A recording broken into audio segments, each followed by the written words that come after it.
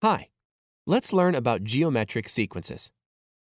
A geometric sequence is made by multiplying by some value each time. Here we multiply by 3 each time.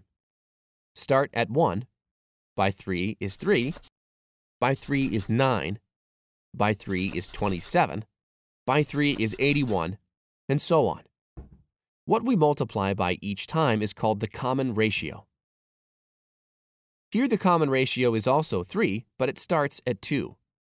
By 3 is 6, by 3 is 18, by 3 is 54, by 3 is 162, and so on. Here we start with 1. The common ratio is 2. By 2 is 4, by 2 is 8, by 2 is 16, by 2 is 32, by 2 is 64, by 2 is 128, by 2 is 256, and so on. The common ratio can be less than 1. Start at 10. By half is 5. By half again is 2.5. By half again is 1.25, and so on.